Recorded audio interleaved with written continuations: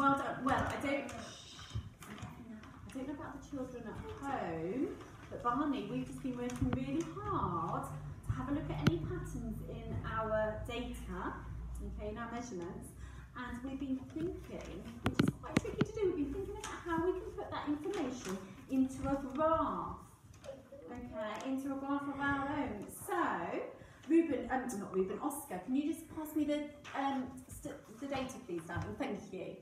Okay, so we had our list and we had a look at it. Can some of the children tell everybody, tell myself and Miss Sutton and the children at home what you have done with your data, what you have been doing when you've been sat at your table? Oscar, what have you and Alfie been doing?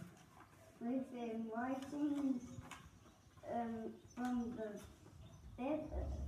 biggest person's feet to the smallest person's feet. Oh, let's have a look. I see. Okay, so Alfie and Oscar have you looked at the numbers and you've started writing down a list from the biggest person's feet and you're going to work down to the smallest person's feet. And now that's quite tricky, isn't it? Because you're looking at those numbers thinking, oh, what's the biggest and then what's the next biggest. So I think a graph will definitely help you see that more clearly. Okay, brilliant boys, well done.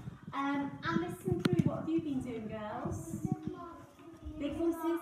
We've marked them in order, which is the biggest one to the smallest. So we've done like 1, 2, 3, 4, and carried on doing it. If there's 2 the same or like 3 the same, because we put the same number. Okay, brilliant, girls. So you've been doing it in a similar way, haven't you? Just marking on there. But do you think if you had it in a graph, it would be a lot easier to see? Yeah? Okay. So it was quite a hard task, wasn't it, asking how you would do a graph? I saw one group, and I don't know which group it was now, actually sketching out how you would do your graph. Who was doing it? Who was putting how they would do a graph on their bit of paper? Were you, Charlotte? Okay, Charlotte, can you tell me, can you remember how you were going to do your graph? What did you have on your axes? Oh, big voice, Charlotte, I can't hear you.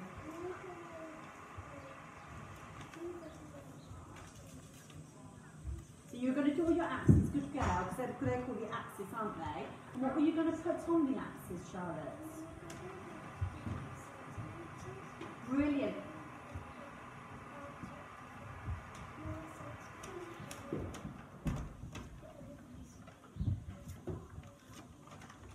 So you were going to do centimetres on one of the axes. Okay, perfect.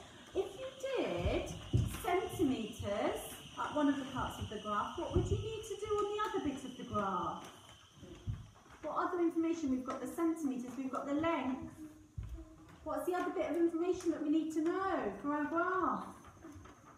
What do we need to know? Alice?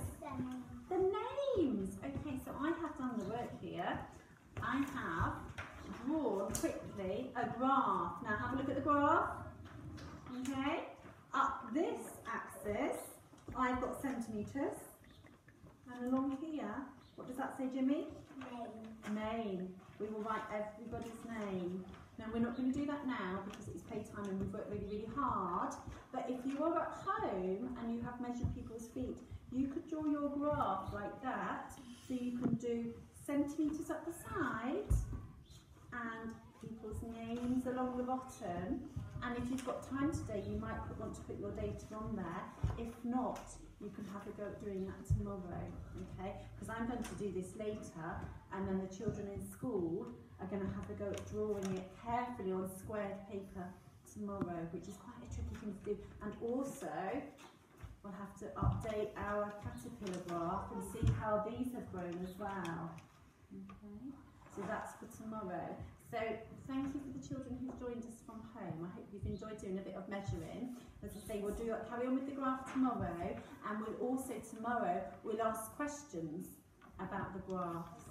Okay, and if anyone can put their graphs online tonight, then we can have a look at your graphs. We might even be able to print them out, and we can ask questions about your graphs that you've done at home.